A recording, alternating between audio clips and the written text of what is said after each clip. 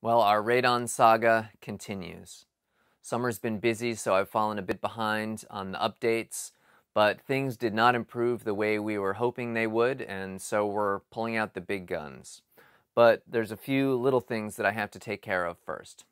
Stick around.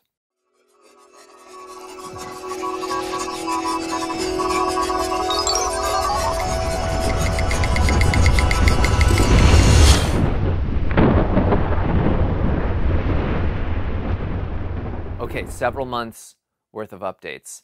After sealing the floors and the walls, we did a follow-up test. It was the spring, so we expected the numbers to be lower anyways, and they were a tiny bit lower than they had been before, but not really, so that worried us. Rather than do something else and order another test, I actually ordered an electronic monitor. There have been some issues with that monitor. I think I'll probably review that in another post. But at any rate, from what that suggested, we just weren't seeing an improvement. And so after trying to contact a local radon remediation guy, we just couldn't get a hold of him. We contacted a national chain, and they came in. They installed, I'll show you, they installed this pipe over here. They're going to install a fan, but first we have to move the propane tanks because the fan can't be that close to the propane tanks. But right now, I'm going to deal with this drain in the floor. Now, I hadn't really thought this through, but obviously we did all of this sealing of the floor, but there's this open drain. And talking to the radon guy, it seems like it might be open to just gravel and perforated pipe underneath the foundation. Maybe not, I don't know, I'm not a contractor. But at any rate, that seems like it's a possibility. And he's saying before he can put the fan in, he's going to have to seal that. And if we got flooded, we would have to basically pop the seal and let it drain and then reseal it. But right now, before he comes back to do the fan, after we've moved the propane tanks, right now I'm just going to try to cover this a bit and see on our imperfect radon monitor if that makes any difference, because we've had the radon, even in the summer, spiking pretty high, like up into 6, 7 range, and that's especially when it rains. And the radon guy explained that basically when you get rainwater all over the ground, it forms that seal, and then if you're in a dry basement, that's the one place where the radon can percolate up, and we've got this enormous hole. So first, I've got to move all this crap.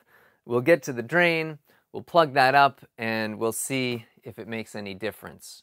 And again, since our radon has been a bit weather dependent, we may have to wait a bit to see how that does. But I'll just feel a little better after sealing that up. So, moving stuff.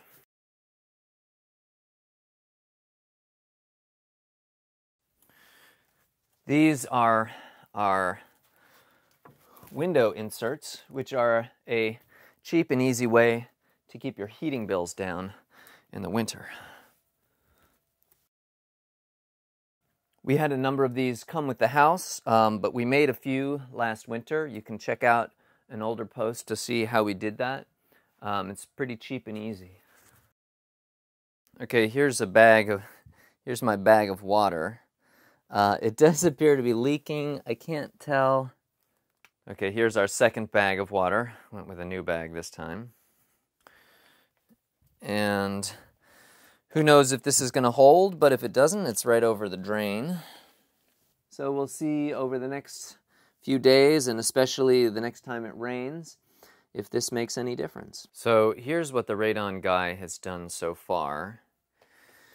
He drilled a hole in the floor and put in this pipe. This bit monitors the vacuum level, I think. And he left the fan that's going to go into the system outside, but he can't install that yet because of the propane tanks. So this is what we've got so far on the outside of the house, but he can't put in the fan and finish the rest of the work until the propane tanks get moved, because The fuel company requires 10 feet between electrical devices that might spark. And so we're probably going to have to move them out over there. And then eventually this pipe is going to go up and past the eaves. But that's all going to happen later. Here's our Airthings Wave radon monitor. It's telling us we have moderate levels of radon.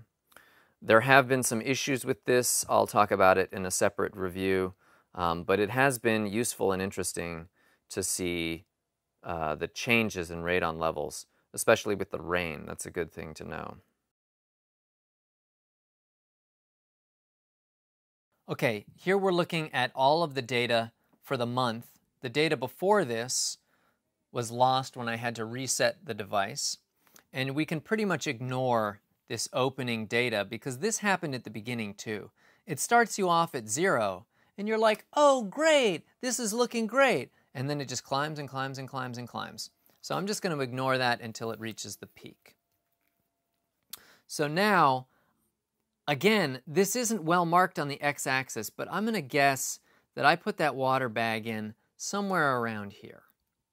So this is just a tiny sample size, unfortunately, but it does seem that the variability before I put the bag in went a little bit higher and a little less low, and after I put the bag in, it did dip down into the green a few times, and it didn't spike quite as high.